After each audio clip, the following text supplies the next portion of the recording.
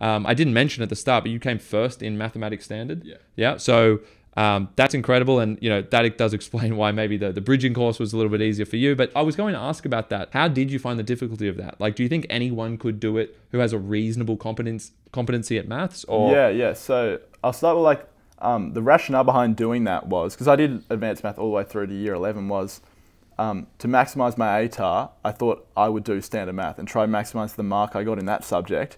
And it would help me more than doing advanced math and kind of struggling throughout the year. It also gave me more time to focus on other subjects because I didn't need to devote as much effort to standard math as I would advanced math. With the bridging course, they really help you out. It's just online modules that you do at your own time. They walk you through it, especially like an online uni course essentially. There's discussion forums. If you want to look online, there's online forums where people help you out. People will talk you through what the exam's like. But the exam was just an open book exam, 45 marks or 50 marks. You had to get 70%. Okay. And really, it's just year 12 advanced content. And for me, it was like, I was able to do that content because that's all you had to focus on really. You're not having to focus on English and stuff.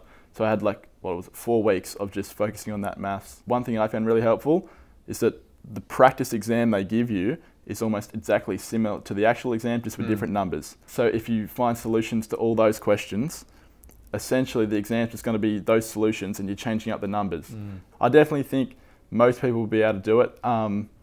You get, I think, 3 attempts, and even if you don't pass in those 3 attempts, they make accommodations and they might give you a 4th one. So they want you in. Like the universities, they want to admit you. They want more students in their courses. Yeah, that's great advice. Because I know there are a lot of people out there who are probably thinking, should I do standard or advanced based on that? But if you feel like you're going to nail standard and you're going to struggle with advanced, but you need math advanced to do your course, then you can just take this path. Try and nail standard, but make sure you nail it. That's the caveat, right? Don't slack off because you think it's easy. I'm sure you still worked very hard at that. And then do the bridging course.